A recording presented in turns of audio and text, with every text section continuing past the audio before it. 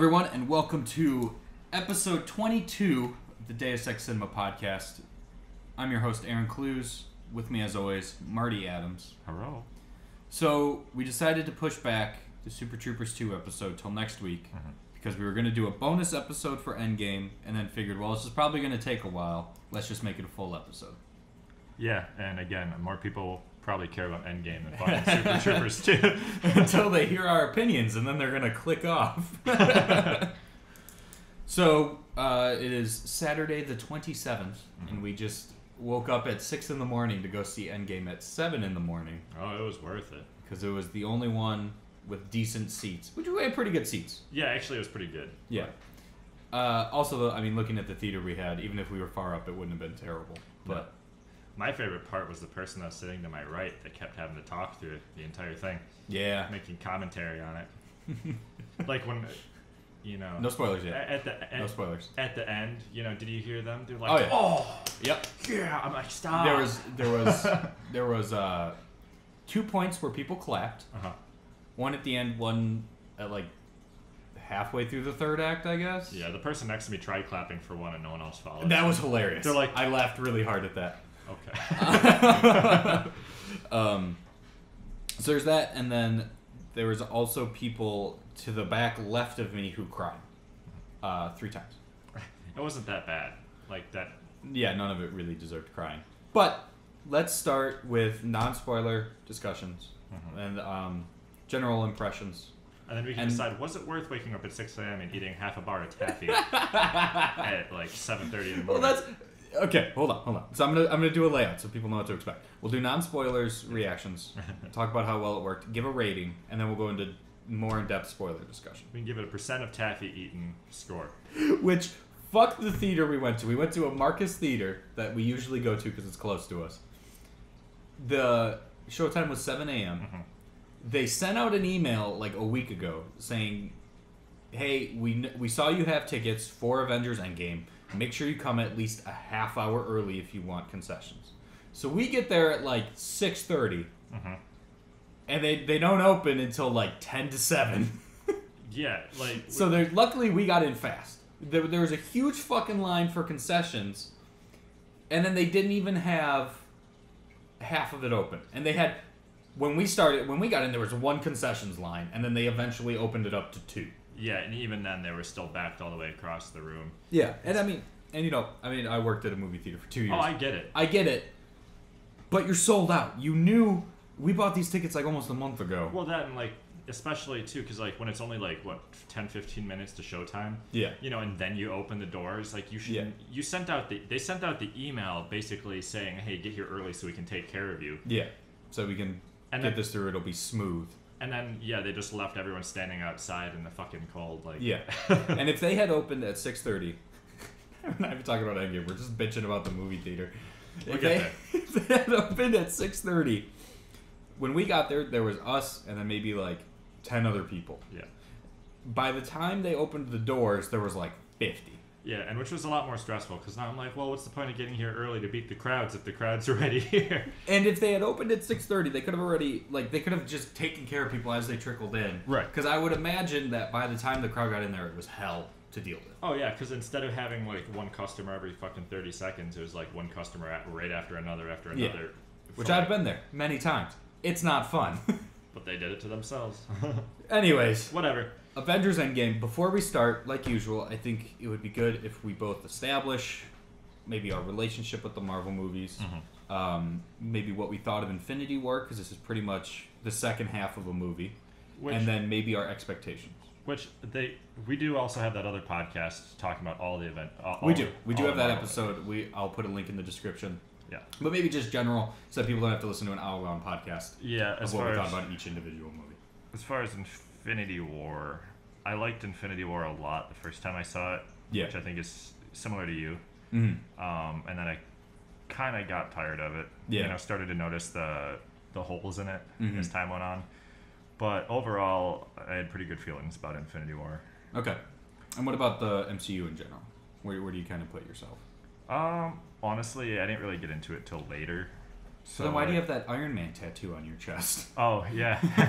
No, it's not even Iron Man. It's just Robert Downey Jr. It's actually the Batman v Superman look. But, yeah, I wasn't really too attached to it, honestly. Yeah. And then Infinity War came, and I'm like, all right, I guess I'll be part of the bandwagon for a little bit. Okay. So, honestly, I came into it pretty late, not super attached. Well, I think too, with Infinity War and Endgame now, it was hard to not sort of jump in at least a little bit because it's such like a monumental moment. Right, yeah. Like such a cultural cinema history moment of like 22 movies that build up 10 years or whatever, leading up to fucking 2 movies in the theater. Right. I mean, it's nice. It was nice having something to kind of look forward to, saying like Endgame's going to be the big one. Yeah. You know, like it's finally a movie that we have to plan out and be like, yeah, we're going to go see it like as soon as possible. You know, aside from like, you know, John Wick or whatever. Yeah. And the new Godzilla. But like the movies are very few and far between that like I actually plan ahead that I'm like, going to go see them right away. Yeah. Typically it's like, yeah, they're coming out, I'll see them if I see them. Look how sad Ringo looks. She's just sitting over there all fucking morose. She's got her legs sticking out straight. Yeah, she's just like, oh. Ringo, come here. They're talking instead of paying attention to me. We can do both. Yeah, so I like you kind of said, I really liked Infinity War when it was first in theaters. I enjoyed it a lot. I didn't.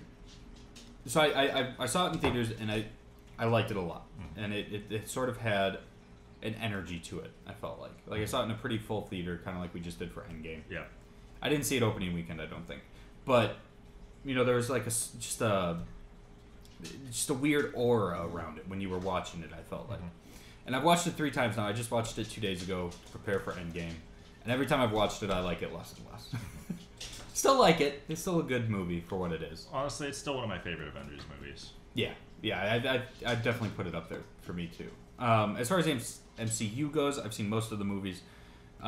They're usually pretty middling for me, where I'm just kind of like, yeah, it's fine. There's a couple though that stand out that are bad. I think that are just straight up bad movies. But then there's some that I really really like, like Thor Ragnarok is awesome. That's what I was gonna say. That's probably my top one so far. Yeah, but I think that's mostly because I got Taika Waititi and they were like, make a Taika Waititi movie that's also an MCU movie. And that's why it's so successful. Spider-Man Homecoming was good, though. But, yeah, so Endgame, though, for initially coming out of it, you and I talked a little bit on the way home. Yeah. And we both, I think, came out at a pretty similar area where... like when we were leaving technically leaving the bathroom after leaving the theater, I said, well, that movie was kind of a wet fart. Yep. You know, you're expecting a lot. Yeah. And you just get something a little bit less than that. And I think, obviously, you know, you got to be careful to not have sort of like a No Man's Sky situation where there was too much hype. I think this movie was susceptible for a lot of people. Yeah. But when you also have Infinity War that kind of did the unthinkable really well,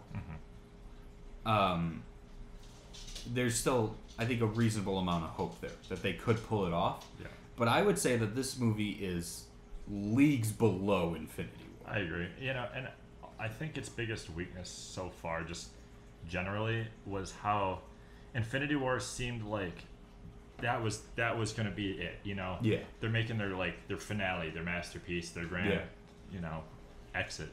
And then it seems like they backtracked from that with Endgame. Like, they're like, just kidding, this isn't actually, you know, the last movie, you know, this actually isn't going to wrap up all the plot lines. Yeah. You know, because it still feels like, I left it still feeling like it's just a build up to their next movie. Yeah.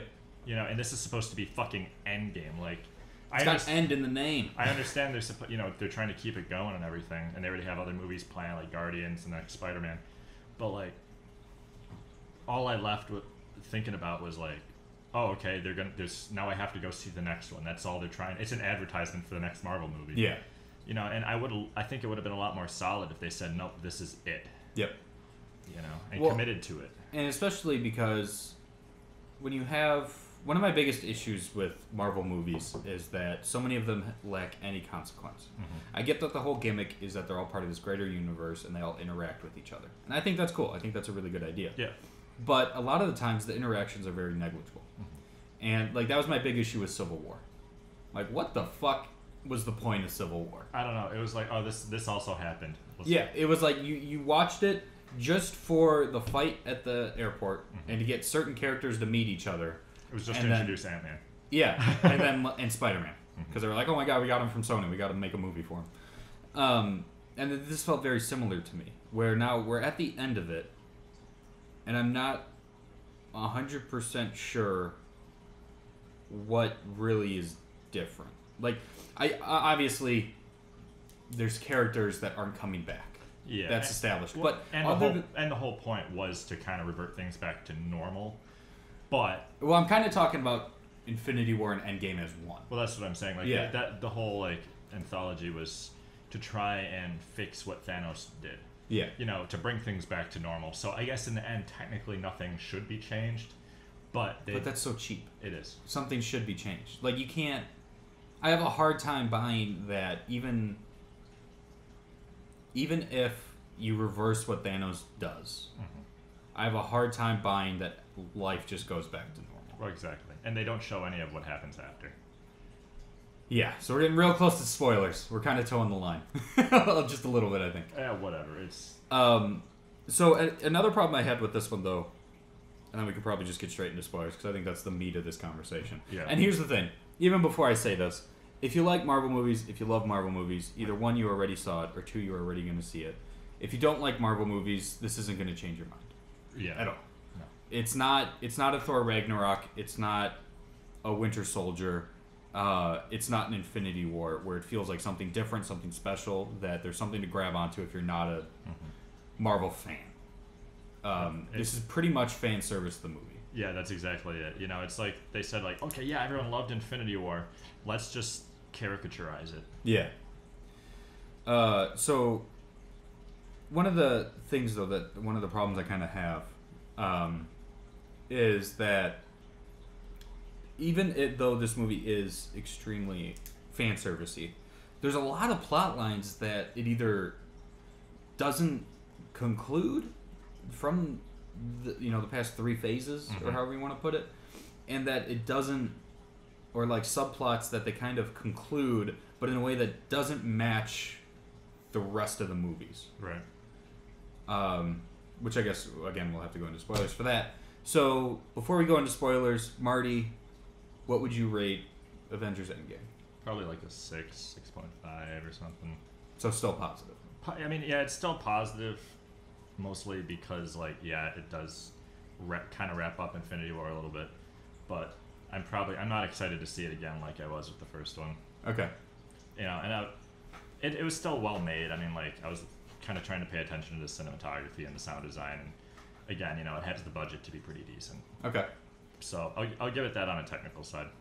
I'm gonna give it a 4. I think if I watch it again, I would. So I think I would normally go a 5, right? Which to me is just perfectly average movie, which is what I put most Marvel movies at the end of the day. But I think I want to go with a 4 because I can tell that if I watch this again, I'm gonna get antsy maybe a third of the way through. I was gonna say, yeah, I would get pretty bored. Honestly, it was getting pretty long-winded as is. Yeah, and not only that, but I think that this movie has kind of ruined Infinity War for me even more. So I'm gonna give it a 4. Which is probably gonna piss a lot of people off if anyone gives a shit, which no one does. So we're fine. Yeah. But let's talk spoilers. Kind of talk about what we didn't like. I did like stuff, so there's gonna be positive stuff. Yeah. But let's. So, if you don't want spoilers, click off now. I don't know why you're listening. If you haven't watched the movie, you probably have already. But so, where do you want to start, Marty? There's a lot going on here. I want to start with Mantis. We can start with Mantis. Actually, no. I have a point for that later. No, that's fine. I want to start at the beginning. I want to talk about the first scene of Avengers Endgame. Yeah. So the first scene is Hawkeye teaching his daughter how to shoot an arrow, and his family's putting mayonnaise on hot dogs because they're a bunch of assholes. White people. Yeah. And so he's teaching his daughter how to shoot the arrow, and you know something's gonna fucking happen. Oh yeah. And it's shot, and it's like the music is like they're going for this really, really ominous tone because you know that something's gonna happen. Oh yeah. You know that this isn't gonna go well for him. Mm-hmm. And so you watch as he teaches the daughter to shoot the arrow. She gets a bullseye right away. Mm-hmm. And he calls her Hawkeye. And it's cute or whatever. And then she goes behind the tree and she's just gone. And he's like, what happened? And he turns around and the rest of his family's gone. Mm-hmm. And then you get the title card. And it says Avengers Endgame. And it has a really shitty transition where it switches from Avengers to Endgame and it's a different font for some reason. And the music basically totally shifted to something from like Guardians of the Galaxy. Yeah, it was very bizarre. I hated this opening. Yeah, I thought it was probably the most cheesy fucking, intro. Well, and because it's obvious the entire time what's going to happen. Oh, yeah. It's like, it felt like it was just supposed to be like, hey, don't forget Hawkeye's here. He's in this one now. Yeah, and they're like, okay, here's some exposition so you care, and it shows why he cares. Yeah, but it just felt so flat. So like, because there's no tension, and the way that they do it with the daughter going behind the tree and then the family just gone, there's not even any emotion to it because they just disappear, and then he's like walking around and he's whistling, he's going, boys. Yeah. Like I was expecting them to sort of at least replicate, the Spider-Man scene at the end of Infinity War. Yeah, because I feel like if he had been there, and she's about to shoot the arrow, and then the arrow goes, and he's like waiting for it, and it completely misses, and he's like, what? And he turns, and then she's like falling to ash right next to him, and he catches her, and there's an emotional moment there, because you don't know his family, you have no connection to these characters, and then he turns, he's like, what the fuck? And then he sees the rest of the family go away, and then it cuts to the title card, and there's like dramatic music the whole time. I feel like that would be much more effective because then it sort of has the same effect as Infinity War, where you just jump right into it. Well, then you have to think about what Hawkeye wasn't really there for Infinity War. Yeah. So did he? I forgot. Did he know what Thanos was going to do? No, because I think he pretty much just said, "Nope, I'm not dealing with it." Yeah, and just noped out. And so how? His family just disappeared to him. He had no fucking idea why. Yeah. And so what was his game at that point? What was his goal? Yeah. He just goes to Tokyo and beats people up. Now he went to Mexico first, stopped a cartel guy. Now he's just like, now I'm gonna beat up bad guys because that'll make me feel better. Yeah. Which is what you did before, and you stopped doing for your family. So what's the point of all this? Yeah, and that's the thing. Like, why? It still doesn't give him context for why he's like, now I have to go after Thanos because, Yeah. Yeah. And the other thing about it too is that just feels so much like it's pulling its punches right out of the gate. Like right out of the gate, there's no tension to it whatsoever. Mm-hmm. There's no dramatic anything to it. Yep. And it's such a weird way to start it, I think. Yeah, it felt like, a false start. Like, you fucking driving a manual car and you just killed the, popped the clutch and killed it, and then you have to be like, oh, okay, hold on, let me restart it and try again. and I feel like so I think that there's a gazillion different ways that they could have started this movie better. Because they could have started with that, mm-hmm. or because there's this weird thing that they do. Okay. It's the problem is that the timelines make it really hard to fucking organize. And there's so much I want to talk about here. So let's start. I want to talk about Thanos. Yep.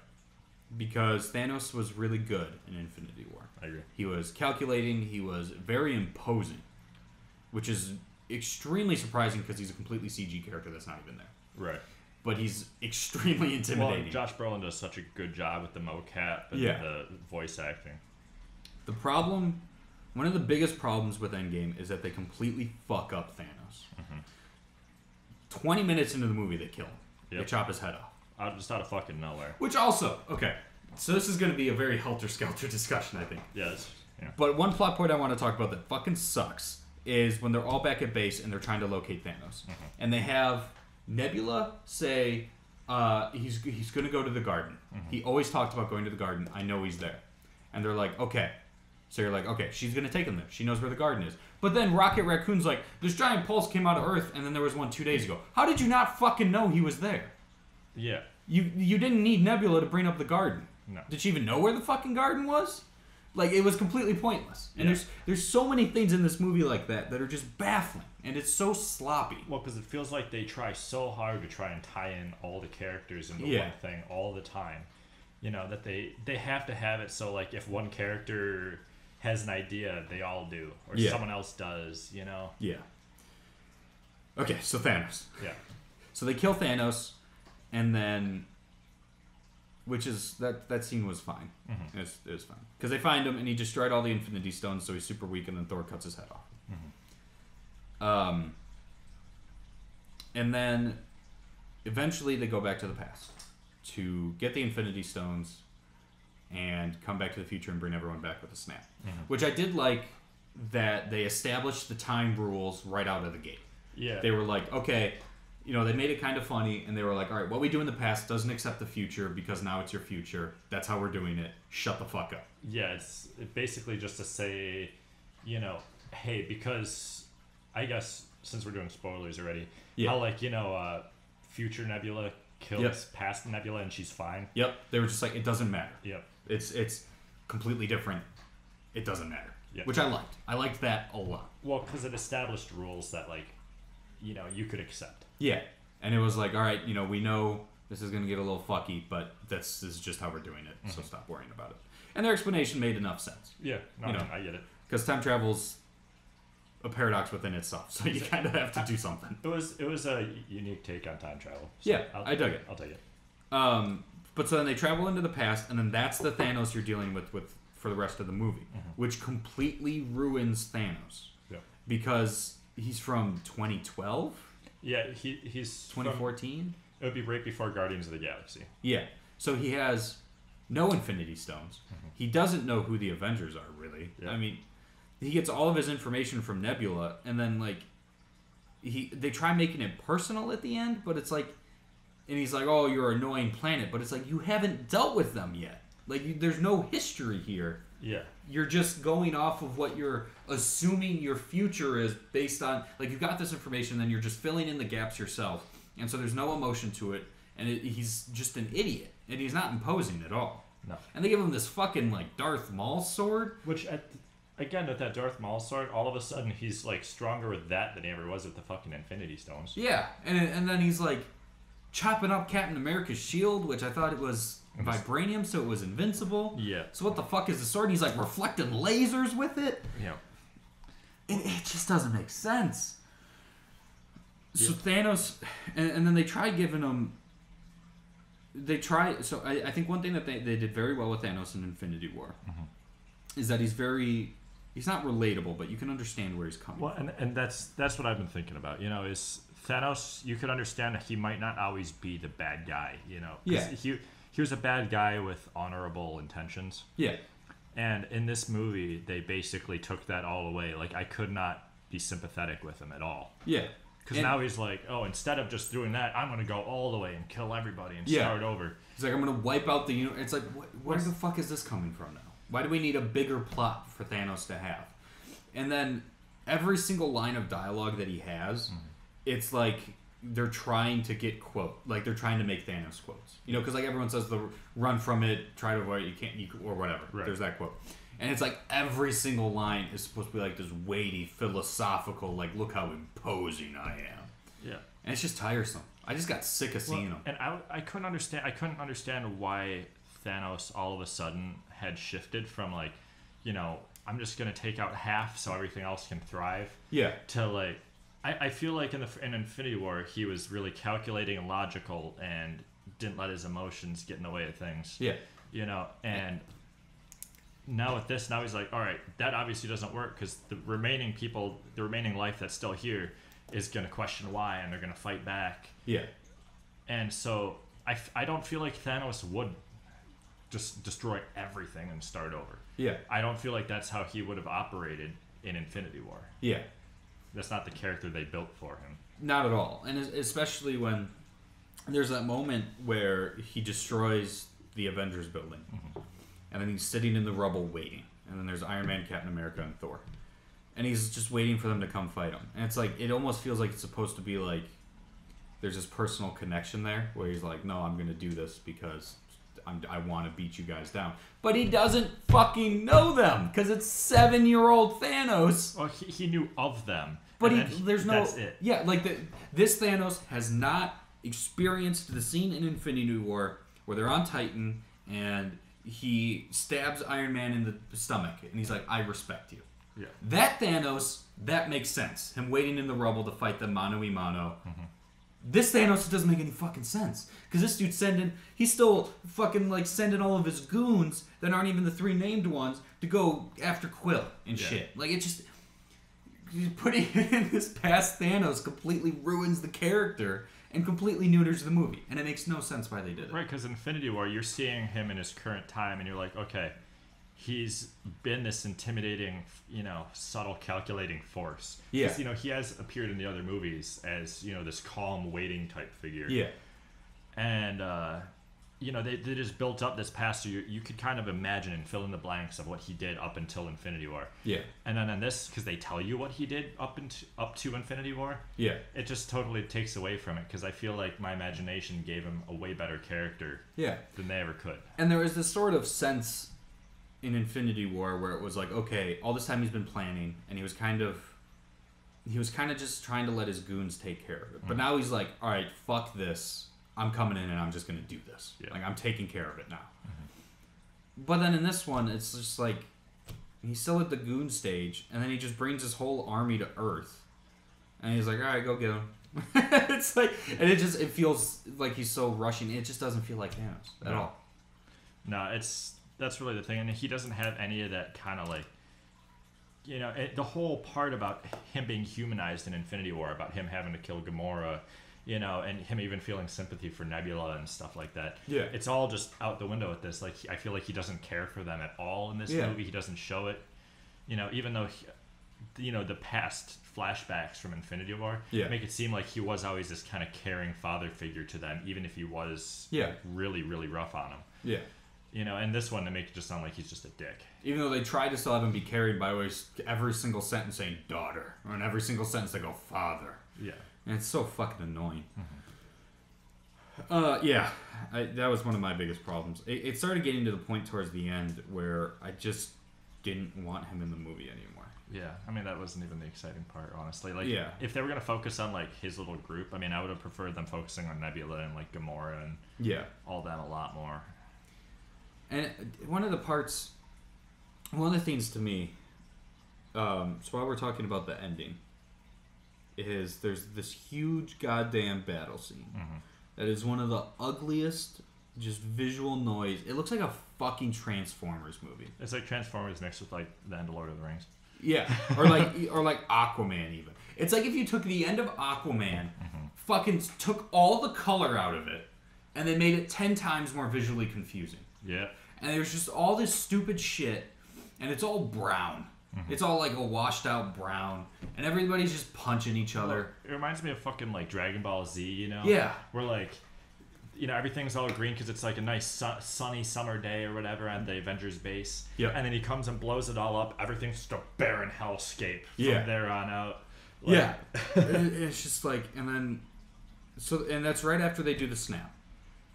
So they do the snap, and that's pretty much, I guess, the start of the third act. The fucking structure of this movie is nonsense. Yeah. Which is fine, because it kind of has to be. But the way they did it, so they get the snap, Thanos attacks, there's the big battle. And then everybody comes back finally. They're like, hey, we're bringing everybody back. Yeah. And it's so unsatisfying. Because not only after they snap, they're immediately attacked, and it's like 10 minutes before anybody comes back. So at that point, I'd already kind of forgotten. Like, the excitement of them bringing people back was gone. Oh, yeah, because then at that point, you're like just waiting for someone to die. Yeah. And then they were like trying to give everyone these little moments. Like, they're like, okay, here's Spider-Man's moment, which I liked. Yeah. The stuff with there's moments in the big battle that are really good. Well, I feel like Spider-Man was like one of the most true to himself characters this entire. Yeah, like I loved when he has the gauntlet and he sets like his spider arms on kill and they're just stabbing everything around him. They're just complete badasses. So Spider-Man's good. I mean, they're really good at writing Spider-Man in the MCU.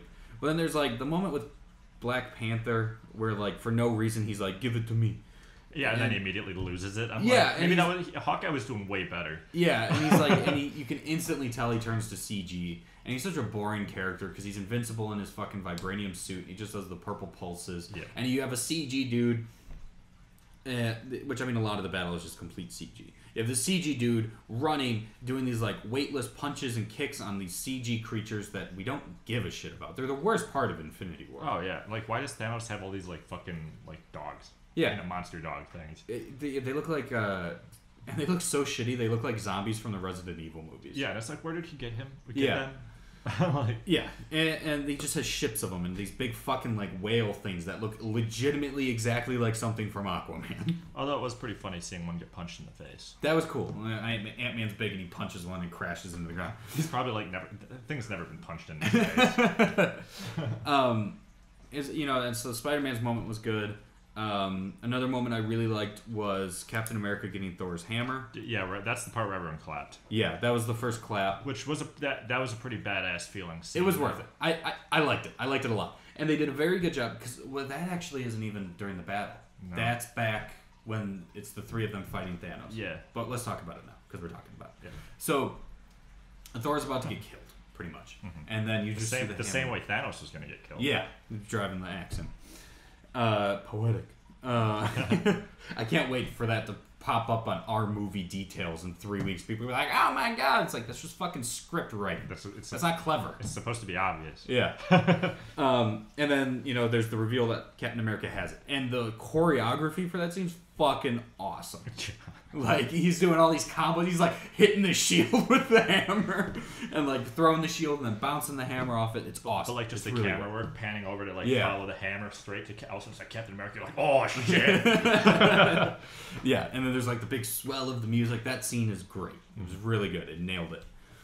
So there's that in there, and then there's like I'm trying to think of other scenes in the battle that were good. They're there. It doesn't really matter right now. Yeah. But there was one moment in particular that I do want to talk about in the big battle that was absolutely awful, I thought. And it's awful for two reasons. One, it feels very condescending. And two, it ends up being completely fucking pointless. I don't know if you know what I'm talking about. It's all blurring together. You're going to have to... All right. I was just wondering if it stood out to you. So I want to talk about Captain Marvel later, but it involves Captain Marvel. So there's the part where Captain Marvel comes back and she destroys the ship, and she's kind of fucking shit up a little bit. And then Spider-Man is about to die, and they're like, okay. She's like, here, give me the gauntlet. I'll go back in time. I'm going to take care of this. I got it. I'm Captain Marvel. I have a short haircut, so I'm cool now. I'm faster. I'm more aerodynamic. God, her haircut looks so stupid and weird. It would have been better if it wasn't like just that fluffed out and then. Yeah, it was so big. Yeah. Anyways, so Spider-Man gives it to her, and then Spider-Man's like, "How are you going to make it through all of them?" And she's like, "I'll take care of it." And then, not even joking, every female hero comes to that one spot, and only the females, and they're like, "All right, it's woman power time." Yeah. And the way it was shot. You had, obviously not Scarlett Johansson because she's dead. But, spoiler alert. Well, we're talking spoilers. But you even have fucking Pepper Potts in the suit, which is the stupidest goddamn thing ever. Because I know it was like Iron Man 2 or 3 where she was in the suit for a little bit. Yeah. But now she has like her own suit and she's really fucking good at it. It's like, where the hell did this come from? Yeah. Especially because in the last one, she was all like, don't go. You can't go to space to save the world. No more surprises. Just stay with me. It's like, well... And now you're totally fine with your super suit? You're leaving your child at home and you're both going to go fight the giant fucking army? Yeah. Like, who's watching the kid? But so you have literally every female character in one group. And they're like, we're going to go fuck shit up. And it's so pandering. Like, it's so like, look at all this femme power we have. And they go out there, you get maybe 2 minutes of them kicking ass, and then they get beaten, it's over. Yeah, well... It's what's the point of that? Well, especially because... Who's a red chick? Who's a Scarlet Witch. Yeah. Like, she was actually doing pretty good. Yeah, she was cool. She was actually able to, like, start actually kicking Thanos' ass a little bit. Like, ripping off his armor and all that. Yeah. And then they just open up the orbital lasers. And fucking... And then that's kind of done. She's done for the scene. Yeah. I mean, which sucks. It's like, we finally had a character that was like, yeah, I can take care of Thanos. Yeah. I'm coming back. I'm going to get my fucking revenge. Which I was hoping they would do with Doctor Strange. Because the best fucking part in Infinity War is when it's Doctor Strange versus Thanos. And it's like a goddamn wizard fight. Yeah. And they're like, they have crystal walls and they're turning shit into birds. They're like sucking up fire. And it's awesome. Yeah. And in this movie, Doctor Strange picks up 5 guys at once and slams them into the ground, and then he holds back water. Yeah. That's it. That's all he does. Mm-hmm. And the thing I hate most about the scene with all the women, right? Because I'm not misogynistic. And I'm fine with a scene like that. It just, the way it's shot, they do like this hero shot of all the females. Mm-hmm. And then... Because there's been talks for a very long time about them doing like an all-female cast spin-off movie. Which, I mean, and that's the thing. Like, I feel like it's actually a good thing to put out there. Yeah. You know, it is good showing, you know, people that like, yeah, women can be powerful. They can be the heroes, you know. Yeah. But it's just, again, it comes back to Endgame and like all Marvel movies for the most part, but Endgame especially, it's just all about fan service. Yeah. Like, you know, at the expense of plot. Yeah. And cinematography, because like, in this scene, for example, how did they coordinate like that? Yeah. You know, how did they go from this massive battle spread across, you know, fucking like half a mile, and say like, okay, now we're all going to group up, and do this thing for like 30 seconds. Yeah. And which I mean I can excuse because like it's a comic book movie, and they do that with everybody too. But like, and maybe that's more of a broad complaint for the concept in general, is they have these massive scale battles, and the Avengers, like the main group, they're always together somehow right when they need to be. Yeah. Which is another, you know, movie plot action thing. Yeah. But like, it would be nice seeing the scale of it, you know? Yeah. What happened, you know, like Doctor Strange is like, you know, his sidekick guy. Yep. You know, the one that helped portal everybody in. Yep. You know, I want to see more of that shit. What's he doing? You know, they showed all of them put up the shields. Yeah. And I feel like his big group like that should have been way more effective. Yeah. Well, sorry, that's besides the point. But like, going back to the scene with all the females, though, my biggest issue with it is that it just feels completely hollow. Like it feels like they didn't have that idea and think it would be cool to have like, oh, and then all the women come together and they do something kind of cool, you know, to give them a moment in the spotlight. Which is good, but then they don't do anything with it. Yeah, and it just feels like, well, we'll just put this in here because people are gonna like it. It's like if you want to make a message, let them win a little bit. Yeah, you know, or even like they don't have to be in a group. Just show each one. Like the part with Scarlet Witch is awesome. Yeah, that was actually a pretty badass scene when she fucking like jumps in and all the ground explodes. Yeah, and I was like, this chick's fucking cool. Like, just give each character one of those. Yeah. You don't have to do this like big grand gesture that doesn't amount to anything. Especially with because you don't want. Because those heroes, they don't even end up being important. No, like Captain Marvel, they play her up like she's going to be the savior. Yeah. You know, she's going to come back from her fucking space mission, you know, and they start to lead up to it. You know, she destroys the ship, it comes down, like, starts turning to tide of battle, and she's like, I got the gauntlet, don't worry. And then Thanos throws his staff right into the, you know, time machine thing. And then that's it for her. Yeah. You know, and then, she kind of stalls him with the gauntlet. And again, it starts to feel like, okay, she has the power to keep the gauntlet from being used. She starts overpowering him. Yeah, and then he grabs the Power Stone, punches her with it, and she's just out for the rest. And that's it, which is such a shame, because, like, especially Captain Marvel still being, like, the newest, like, third-party movie that's out there. Yeah. It's like, it would have been good if she was the key. Yeah. To defeating Thanos, because it seemed like she had all the potential to be. Mm-hmm. I mean, that's how they set it up. And I want to talk more about Captain Marvel, because just real briefly, and then I want to go back to the battle. Because Captain Marvel is completely wasted in this movie. Yeah, she's in the beginning. She's really fucking lame in the beginning. She's just an ex machina. Yeah, she like shows up out of nowhere, saves Tony and Nebula, brings them back, and then all of a sudden she's like, it's 5 years later. She has a haircut, and she's like, well, I have other planets to help, so I'm doing that. I forgot she was in this fucking movie by the time she came in. Well, because you got to back up too. It's like there was the one scene when they were all in there, and she's like, "I'm gonna go take care of Thanos." Yeah. You know, which I can understand. Yeah, she's a third party. She's not really part of the Avengers. Didn't really know about him. Yeah. She's like, "I'm just gonna go beat the bad guy like I've always done." Yeah. And they're like, "No, we operate as a team." Yeah. And all of a sudden, she's like, "Okay, now we operate as a team." Yeah. Like, I would have loved it if she would have gone out to fucking fight Thanos by herself. Yeah. And then just got the shit kicked out of her. her. And then come back and be like, maybe we should work as a team. I may have overstepped my bounds here. I apologize. You know, but like... And then she comes back and she blows up the ship. And I mean, one problem I have with her, I think it's just the character itself is boring. Because it's just Superman. It's just Superman with more sound effects. Yeah. And like, I didn't see Captain Marvel. I don't think you did either. No, I've been trying, but the theaters are still full. Yeah, and it was just like, okay, so she can fly, she can shoot beams, but like it's not visually interesting. Like, you know, it's not like Scarlet Witch where she can do all this cool shit. Even Gamora is interesting in the way like she deals with combat and that sort of stuff. Nebula's more interesting. She's just boring. She's such a boring character. Yeah. So going back to the battle though, I don't want to talk about specifics too much unless you want to, but the big thing that I wanted to talk about was I feel like that was the worst way to end this movie. Because we already got that at the end of Infinity War. And so you get to the point where it's just the handful of survivors from Infinity War, and then they're getting the shit kicked out of them by Thanos, and then Thanos' army is there. And then Doctor Strange opens all the portals and everyone comes back.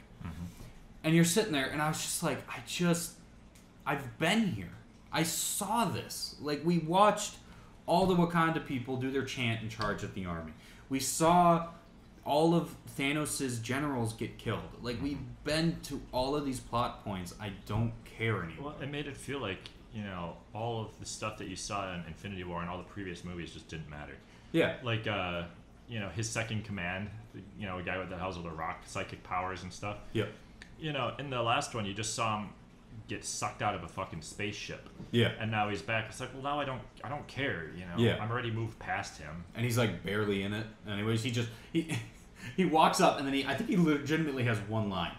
Or he has like 3 lines. Because he says something of like, look, Master Thanos. And then Master Thanos is like, rain fire, like a fucking Roman general. Well, and he was also part of the scene when he was extracting Nebula's like sympathetic. Oh, he was there too, yeah. You're right. He was in it more than I thought. None of the other generals have any fucking lines though.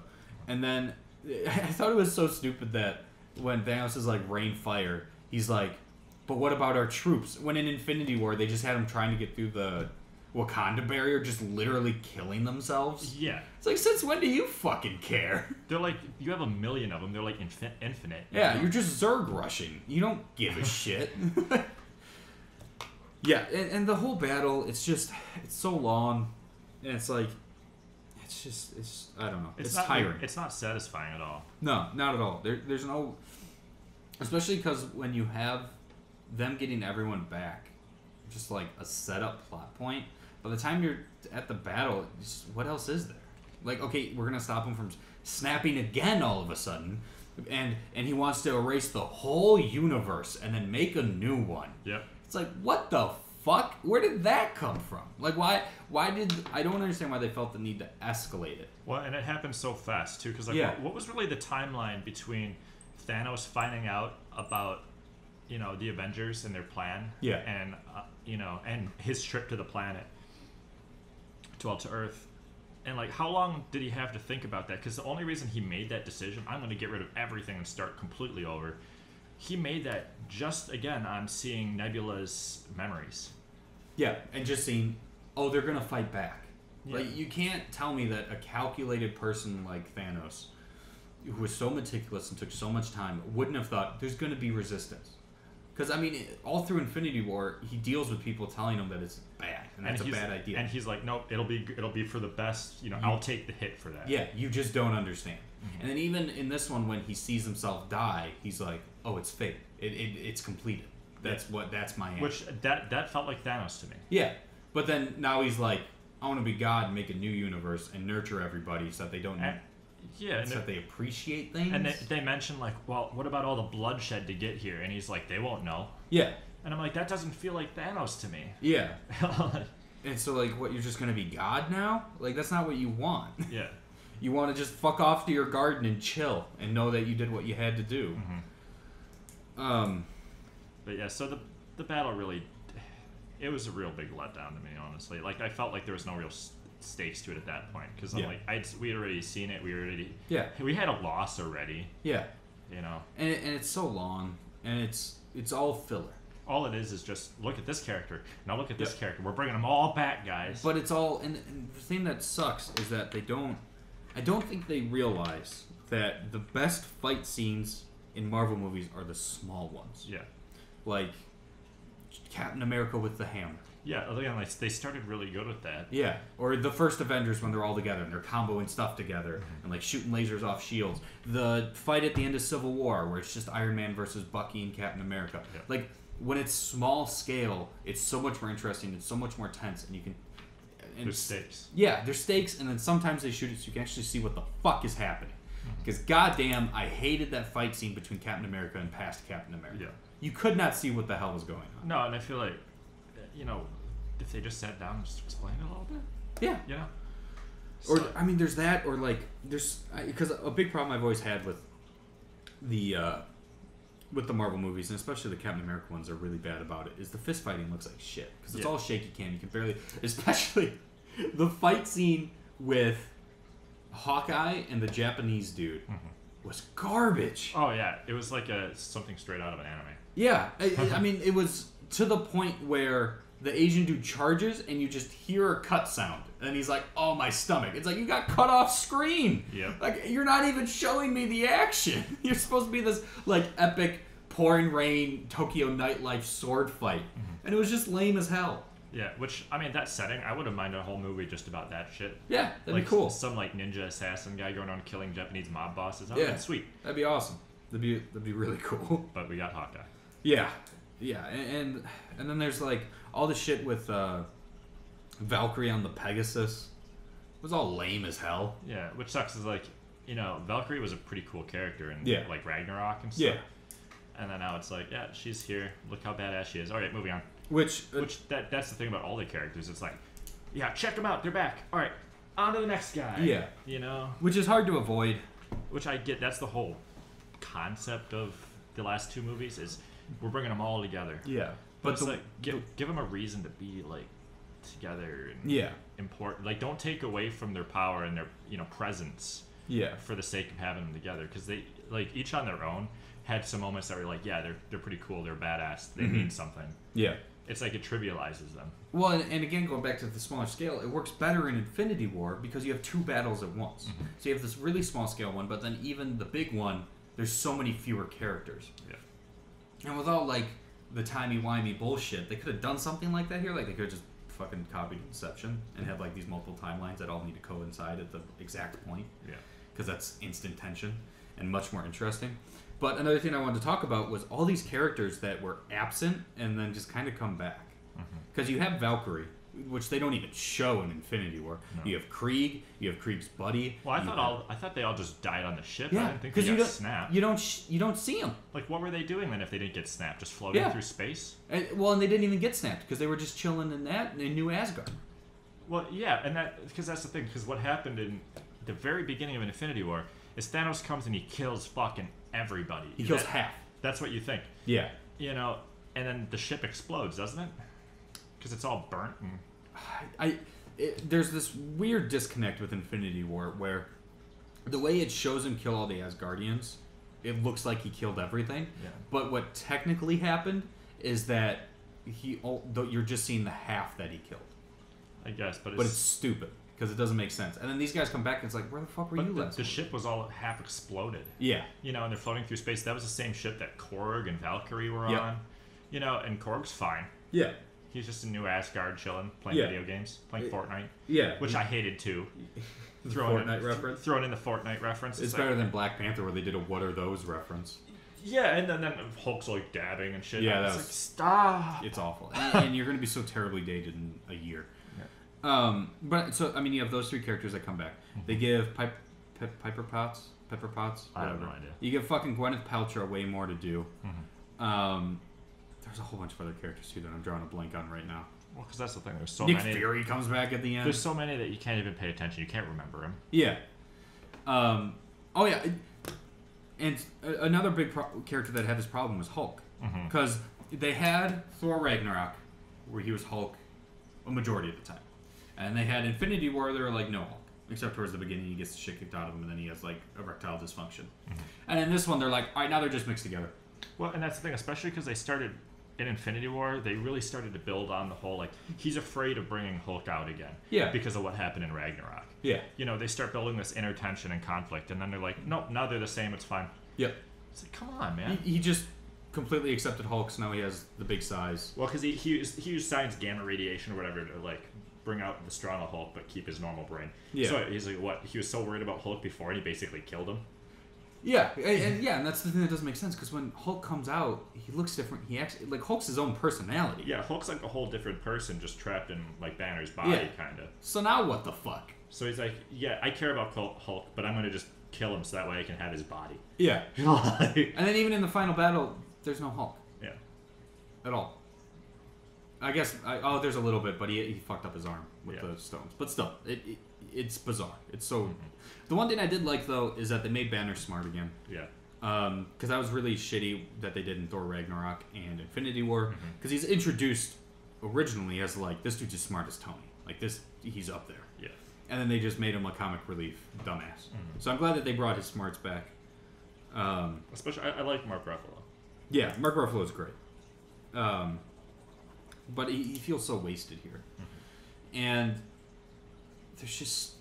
I got that with a lot of characters, where it was like, really, you only needed Thor, Captain America, Iron Man. Yeah. Which I can see them trying to do, you know, because, like... They're the core, but... And two of them are done. But it just feels so weird when there's all these other ancillary characters on the outskirts that are always there, but never used. Yeah. Well, and especially because, like, they did try and build character into them in previous, like, the individual movies. Yeah. You know, again, like, you know, Valkyrie, they played her up as some, you know, badass. Her, Yeah. like, all the Valkyries were, like, one of the strongest forces in Asgard. Yeah. You know, and then they just, like, basically cameo her. And it's the same with all the other characters, too. Yep. You know, it feels like they're just there for the sake of it, and they're not these, like... They're like, it's like, they played out like they'll never be as good as Captain America and Thor and Iron Man and stuff like that. Which, it blows my mind that, like, Iron Man would be stronger than, like, Valkyrie. Yeah. In reality, you know? And the whole... Thor sucks in this movie. Yeah, they're like, let's make him just a fat comic relief character. And I think Thor is something that the MCU has struggled with for a while. But they nailed it in Thor Ragnarok. Oh, yeah. He was perfect. He was so good. He was charming, funny, and he was badass still. Yeah, but, like, he still had that sort of sense of, like, that Norse warrior personality, which, you know, because the first one he's an idiot and he's just not fun. Well, that's because he's supposed to be full of himself. They showed some character development. They built up his character. Yeah. So he's, like, living up to his expectations, which I guess this one was all about saying that he doesn't have to live up to those expectations. He can do whatever he wants. Yeah. But, like, they backtracked his character development. Yeah. In a way that didn't feel earned at all.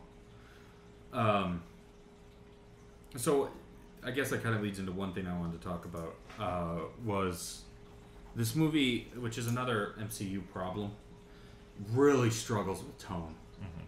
Like, there's so many scenes where they're trying to do the little Marvel, like, quips.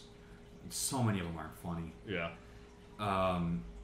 And you know, there's some stuff like when the team's back together and they're building the time machine and, like, some of the parts where they go back, and it's like, okay, that stuff's good. You know, that's fine to have lighthearted. Like, I'm not saying the entire movie needs to be really morose and sad. Yeah, I mean, for example, like, part of the reason I like Guardians of the Galaxy so much is because it is, like, a light version of the Marvel Universe that you can just sit back and enjoy.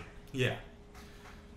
But there were so many moments in this that just felt robbed of the potential tension that they had, or, like, the feeling of something big's about to happen. Like, they lose their impact for the sake of a one-liner. Yeah, that sucks. Like, I think the only one-liner that I really laughed at was when Tony hugs Peter. Yeah, and he's like, "Oh, this is nice." Yeah, like that was like the only thing that I found that the only one line early. Because there's other funny parts.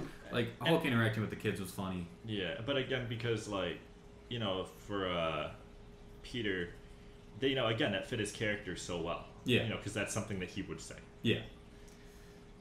Yeah. So that was a big issue. I think I thought some of the writing was really bad. Especially again going back to that Tokyo scene, when like Black Widow literally says the line, "Killing these people isn't going to bring your family back." It's like no shit. Like obviously that's what you're trying to say. Don't just fucking spell it out. They do it repeatedly. Iron Man had a couple too, where he's like, "I'm doing this because of this." And I was like, dude, we get it. And there's like the one scene, you know, after he figured out that the time travel is possible. Yeah. I feel like that was probably one of the most powerful scenes in that whole plot. About him trying to decide whether it's worth risking his current family. And his current life. Yeah. For the sake of everybody else, you know. And after they moved past that, they basically said, yeah, it'll work out no matter what. Yep. He's gonna have it. He's gonna have his wife and daughter. Yeah. Like all the time, no matter what. Yeah.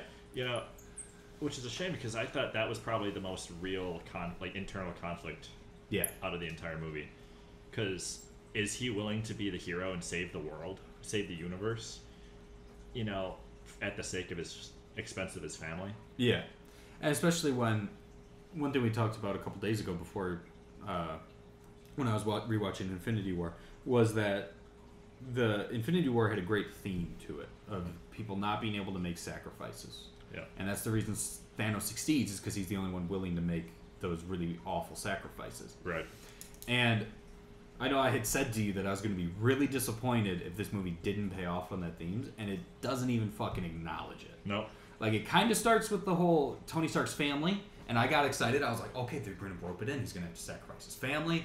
Captain America's probably going to have to sacrifice some people. And then there's a Soul Stone bit. Yep, and then there's the Soul Stone bit. I was like, they're going to have to make sacrifices, and not everybody's going to be able to make it out of this.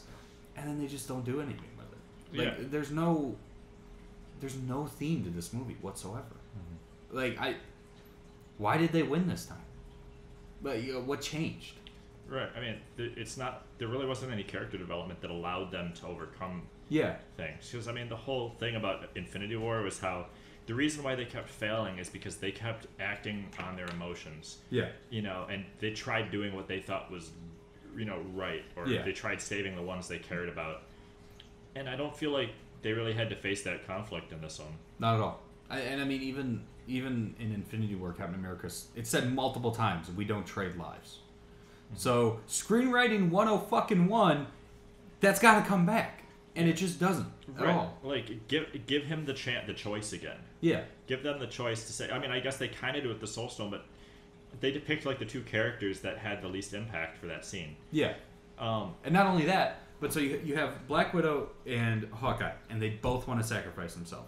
But that one doesn't pay off on the theme at all, because Hawkeye wasn't even fucking in the first movie. So there's no development there. And two, they both just want to sacrifice themselves, which isn't trading lives. It's just sacrificing yourself for the greater good. And that's the whole bit of the Soul Stone. I was kind of wondering why the Soul Stone thing even worked for them. Yeah. Because you were supposed to sacrifice something you love. Yeah. And if you're throwing yourself over, you're not sacrificing anything. Yeah. The other person isn't sacrificing anything. Yeah. Because the way they made it sound is like you had to be the one to give up something. Yeah. Like Thanos gave up Gamora, even like, and if Gamora would have gone along with it, it wouldn't really have been sacrifice. I don't feel. Which I guess you could maybe, like, apologists could say, yeah, but Hawkeye had to drop her. But like, he didn't have a choice. He didn't. He didn't try to. What the fuck else could he do? She kicked off. He didn't make that decision. He wasn't like, okay, we're in this position. Goodbye. You know. Yeah. He wasn't going to let her do it. Yeah. And then even thematically, it's like they're not learning anything because they're both trying to kill themselves, which is completely different. Hawkeye wasn't in the first movie, so he had nothing to do with that theme. And Black Widow had nothing to do with that theme either. And I feel like, were they really sacrificing each other anyway? I mean, they made it sound like they were like a couple, like they loved each other, like. But they were just like comrades. I mean, it's like they cared about each other because they're teammates or whatever, or friends. Yeah. But like, I feel like that doesn't have the same amount of sacrifice as like Thanos giving up his fucking daughter. Yeah. You know. Which you could say maybe that, you know, Hawkeye killing himself, he's giving up his family through his death, but they're already fucking dead. Yeah. And that's not what happened anyway, so it doesn't matter because Black Widow died, and like she had the romance with Hulk that made no sense and now went nowhere. Yeah. Which was another problem I had was that this movie really fucked up subplots. Like you have this stupid forced building romance since Age of Ultron between Hulk and Black Widow that now goes nowhere, except for Hulk being a little upset about it. Yeah. For one scene. Right. You have you don't really have any conclusion to the father-son relationship of Spider-Man and Iron Man. Iron Man just dies. And then you have Captain America coming back, and he gives Falcon his shield to be Captain America instead of Bucky. Dude, who even... Honestly, it's like the other Iron Man. I don't even just know his name. Yeah. You know, him and... War Machine? Yeah, War Machine, and then, you know, Bird Guy. Yeah. May as well be his fucking name at this point. Yeah. Like, they're like the two biggest B-side Avengers that just... Oh, yeah. They don't do anything. They're just there for the sake of it. Yeah. Like... And they're more there to provide an emotional rock for their friend characters. But when you have Captain America giving Falcon the shield, it makes no fucking sense. We have had like 4 goddamn movies about how good of friends he is with Bucky, and they don't even have a goodbye conversation on screen. I don't even know they really knew each other aside from like the casual Avengers thing. Yeah. Like, where has, like, they've always told us Cap and Falcon are friends, but like, when did that ever fucking come up? It was never in it. It never mattered. Yeah. You know, like, especially because earlier in the scene when the Captain Americas were fighting each other, he got the other Captain America to let go by mentioning that Bucky's alive. Yeah. You know, and so that was like some big shocking, like, oh my god, he's the most important person to me at this point. Yeah. And I mean, literally, all of Winter Soldier is about Bucky. All of Civil War is Captain America willing to fight other Avengers over Bucky. Pretty much. And then you have him give it to Falcon, and it just doesn't... It feels like it has a bit of Last Jedi syndrome in that scene, where it's like, well, everyone's been calling it that Bucky's going to become next Captain America. We have to subvert expectations. People can't see it coming, which is so stupid to me when 95% of this movie is fucking fan service anyways. Now I don't care about Captain America. Yeah. No. I barely did to begin with. You know, and they started to build it up a little bit in this movie, honestly. You're starting to see, like, yeah, Captain America is actually kind of a badass. Yeah. You know, and now it's like, all right, well, now that's done, and now we have fucking Captain Falcon. Captain Falcon. Falcon punch! That'd be amazing. You know? He gets this stupid fucking costume, too. So, like, well, now I'm never going to go see another Captain America movie. Yeah. I just don't care about him. Yeah. Like, I care way more about Bucky. I don't even give a shit about Bucky. I don't, but like if you had to compare them, like yeah, it just having Falcon be it just doesn't make sense. Especially because Captain America is supposed to be, you know, from 1940, whatever. Yeah, and I did like Captain America's ending. I did too, especially because he, you know, his entire life ever since he got frozen was him trying to adapt to the future. Yeah, and he had been there so long, and now he's back in his normal time, and now I feel like, instead of being from the past, he's this guy that's from the future. Yeah. You know, which is kind of an interesting little shift. It was. And it was cool having him sort of get that peaceful life when Tony couldn't. But that was another theme that just kind of came out of nowhere, where like he has that support group, and he has the picture of the girl, and he's like, you gotta move forward. And what if he got snapped? You know? Yeah, right? Because he was back in the normal time period again. Like, yeah. Technically, he was reset back where he was supposed to be. Yeah. And, like, he lived his entire life through all of the previous Avengers stuff. Yeah. Like, well, he couldn't have gotten snapped, though. Well, I guess that's true. Because, I mean, if he didn't in the first place, he probably never would have. Yeah. But, like, either way, he was sitting there just living through the entire thing. Yeah, it doesn't make a lot of sense. No. But it was nice. Yeah. I would have preferred if he had just stayed in the past and then we just never saw him again. But, you know, and they bring up the theme of you have to keep moving forward at the beginning for like 3 scenes, and then it never comes up into again, really. And then he doesn't move forward. So it's like, well, what was the point of that? Yeah. Like, that's not... Well, a lot of it, too, is I think they were trying to make it sound like, because he was always, you know, the positive one saying, yeah, we got to move on. Yeah. He's having those, like, seminars with people. Yeah. You know, but, that wasn't always... He started to have development towards, you know, not just moving on, but trying to actually, like, fix things, like, fix the... Yeah. You know, fix your problems, and instead of just saying, I'm gonna live with it. Mm-hmm. So I mean, it almost kind of makes sense that why he would stay back there, because at the beginning he wasn't necessarily gonna do anything about the snap. Yeah. It was all about just looking forward. Which is America. America. So I think thematically it was starting to work. They just didn't really push it as much as they could have, I think. Yeah. And I feel like it would have been a little bit more satisfying if it had... I guess it does kind of tie into the end because they had to go into the past to fix the future. Mm-hmm. But I also want to talk about Iron Man's death. Yeah. So, I thought it was super fucking telegraphed. I think everyone kind of knew going in he was going to die. Mm-hmm. What did you think of it, though? Like, what did you think of him actually using the stones to get rid of Thanos' army and that killing him? The big thing that threw me off right on that scene when he got the Soul Stones, or all this Infinity Stones, is how did he do that so fast? Because he just went over for one thing, got knocked away, and then he's like, boom, now it's in my suit. Yep. He's like, now I have 6 stones. That confused me a little bit because I'm like, did he trade gloves? How the fuck did he get those out? Without having, because every time so far you see the stones get taken from the gauntlet, there's like an explosion of energy. You see Thanos pull the purple one out. And fucking as he pulls it out, it's like already sparking and shit.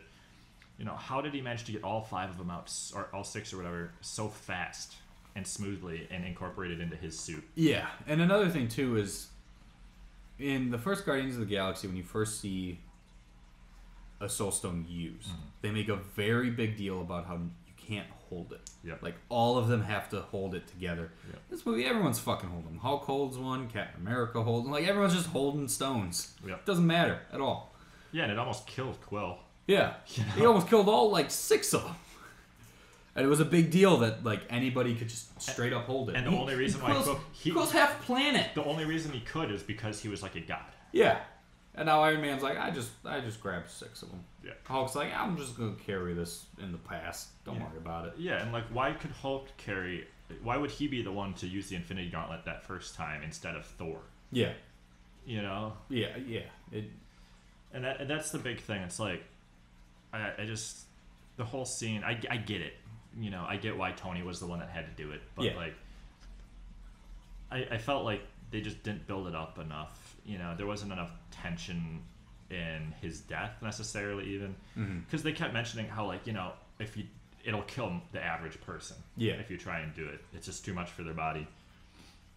And all that happened was he eventually got him, did it really quick, and then he's like, oh, now I'm all fucked up, and then I die. It's like, give us a little bit more time for the impact to hit. Yeah. Well, especially you have that stupid fucking line he says right before he snaps. I am Iron Man. Like, I am, and then there's a minute and a half of silence. Iron Man. And then he snaps. It's so stupid. And I heard everyone in the theater else go, he said it. It's like, fuck, again, people want that fan service. It just blows my mind. I want to feel something. Yeah. Did you have any other... Not really. I mean, points? that touched on a lot. I mean, there's some more nitpicky shit we could get into, but it doesn't really matter in the grand scheme of it. I would kind of though, if there's any good parts. I mean, I'd like to kind of point out, give a shout out to maybe. Again, we can start with, Captain America getting the hammer was probably the most impactful fucking scene. That was awesome. Oh, where the fuck was Groot in the battle?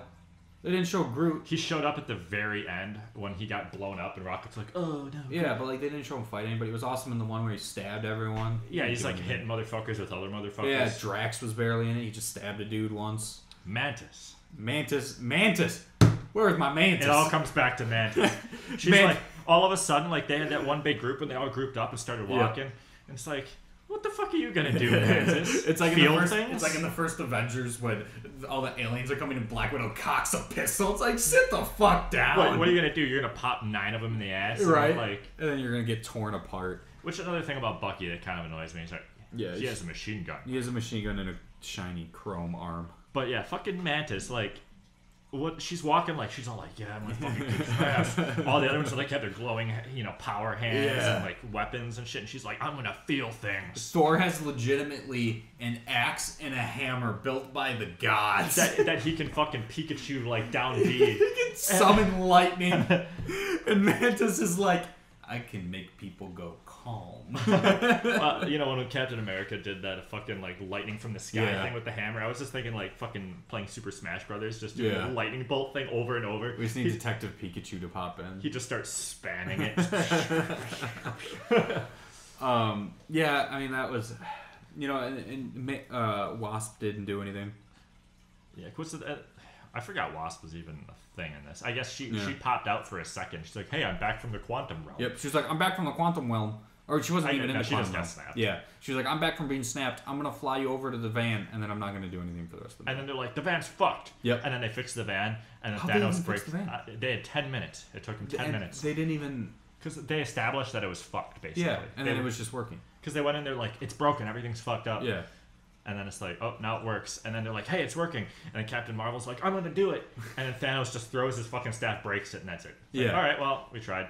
Which I was almost expecting, like, Thor or Captain America to do, like, a lightning strike on the van to, like, jumpstart it. Yeah. Because they had that earlier with the hammer. Yeah, with Tony's fucking pacemaker, whatever it is. Yeah. And especially, I almost would have liked it if they just couldn't bring the stones back. Yeah. You know, if they're going to do another movie, do it on that. Because, like, how that was almost more important than this timeline. Because, like, that was going to fuck up, like, almost an infinite number of other realities. Because they took the stones from their corrective spots in the universe. Well, I did like the scene of Banner talking to Tilda Swinton. Yeah. That was cool. That was a neat little scene.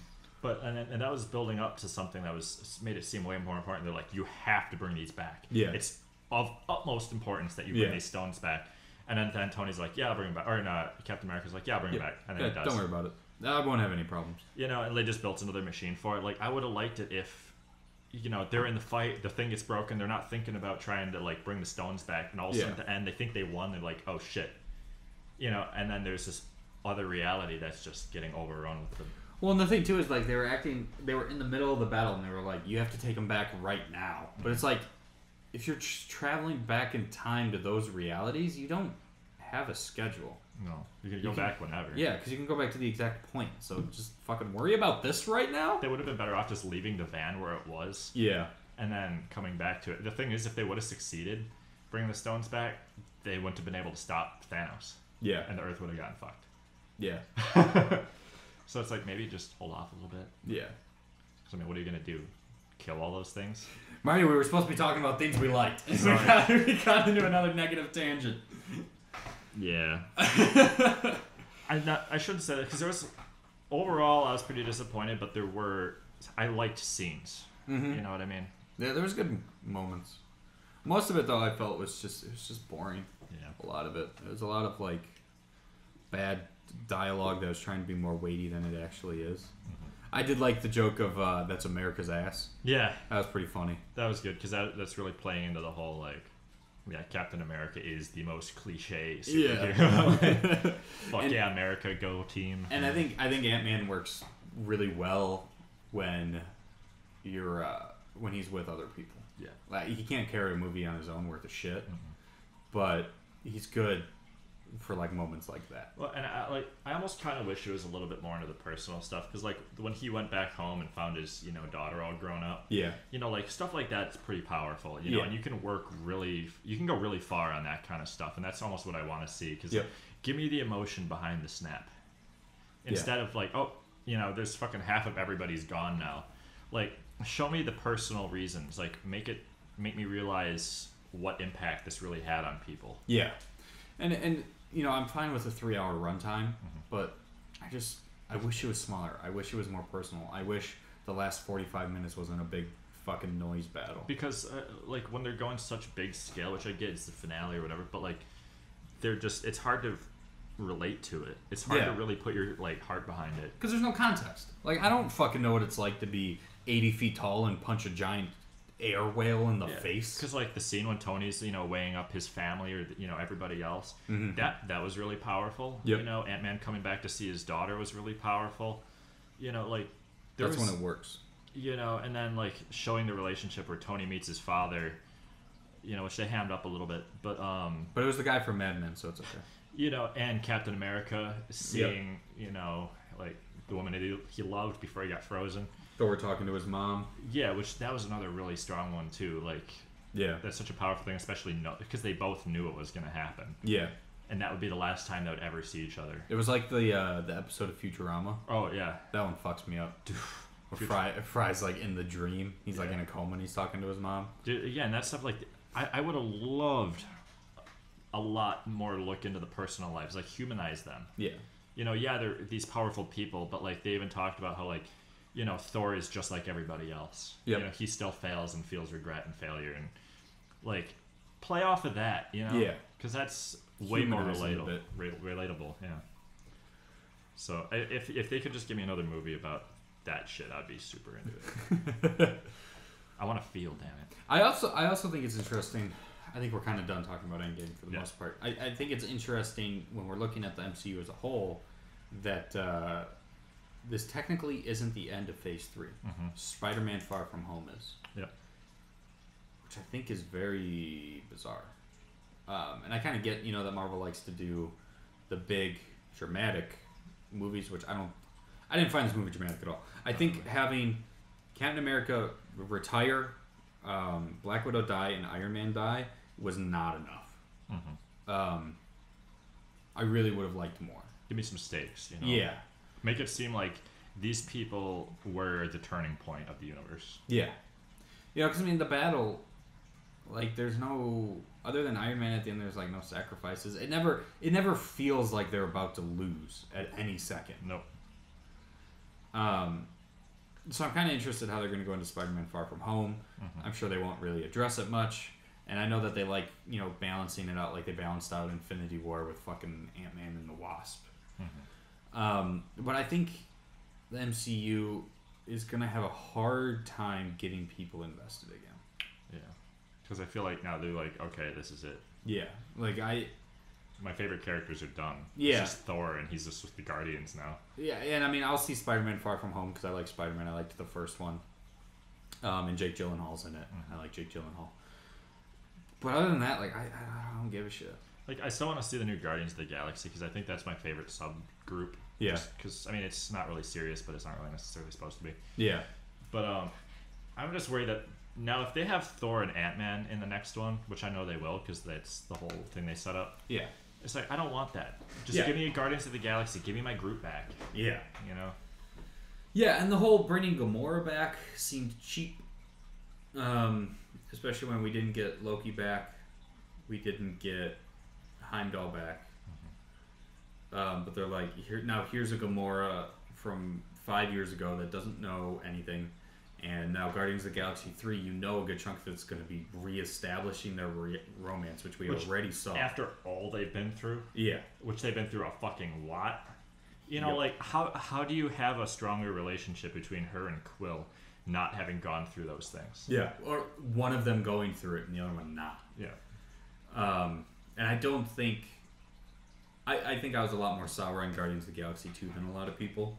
But I don't think James Gunn is especially great at dealing with that drama. Mm-hmm. So I feel like that romance is going to completely fall flat. That's what I'm worried about too. Because which sucks is the first Guardians of the Galaxy is probably my favorite Marvel movie. Yeah. And it's gotten to the point where so many of these characters just feel done, even though they're not letting them be done. Mm-hmm. Like I don't have really any interest in seeing where Guardians of the Galaxy characters go. I feel like I've seen everything there. I have no interest in watching more Ant-Man. Like, I just want to see more small-scale shit, I think. Yeah. Give me some plots that just are, they also did this. It's not the end of the universe regardless. Mm-hmm. Yeah. But, like Thor, okay. I guess I could take more Thor as long as it's Thor Ragnarok Thor. Mm-hmm. Ant-Man I don't want to see any more of. Fucking Captain Marvel, I could give less than two shits. I do not care whatsoever. Nope. Like, there's nothing pulling me back in. Except for... Spider-Man. But, like... That's only because, he's young. He's got his whole, superhero future ahead of him. Yeah, and he's well written and funny. Mm-hmm. Otherwise, I don't know what else is there for me. There's nothing at all. That's kind of where I'm at. I think, having seen this, I'm pretty done with the Marvel universe.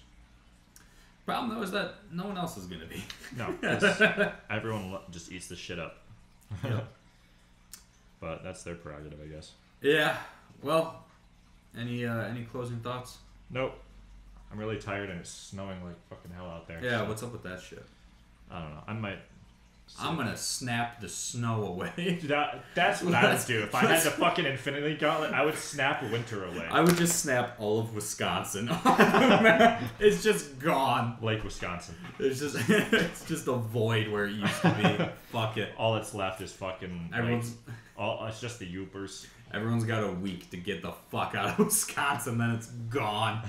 The Upper Peninsula is the only thing that's left. It's just it's going to be an island in the Great Lakes. You can call it the Great Lake at that point. The Great Lake. Yeah, so that's going to do it for this episode. I think, again, if you like Marvel movies, you're going to fucking like it. Remember to tune in next time for Super Troopers 2. A very different movie. If you want to follow us, we're on YouTube. And Instagram is Default White Guys. And we are on SoundCloud and iTunes as Deus Ex Cinema. Thanks for listening. We'll see you next Monday. Send us memes.